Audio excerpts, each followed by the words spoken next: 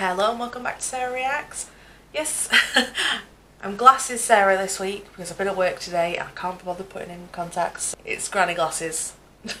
And yeah, so today we're going to be watching season 7, episode 10 of The US Office, and this one's called China. So yeah, last episode we had Ryan trying to put off selling his website and his company because it seems as though he managed to convince a fair few people in the office to invest in this nonsense idea but everyone wanted him to sell. And unfortunately, of course, Michael is the only one who always believes that, you know, not just Ryan but his friends can like do no harm.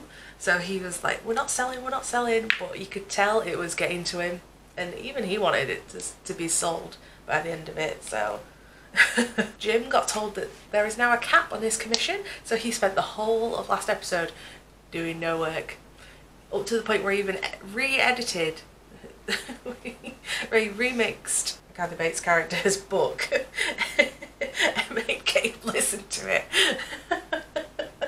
As usual, for my YouTube viewers, the link to the reaction reel is in the description, pinned comment below, and let's get into it, shall we?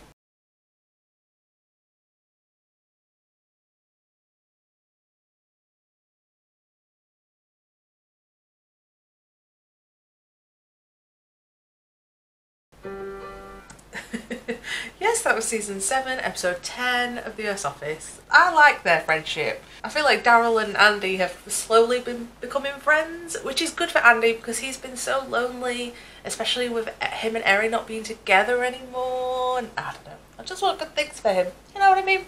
Well, the know-it-all of The Office, I think we've all been there.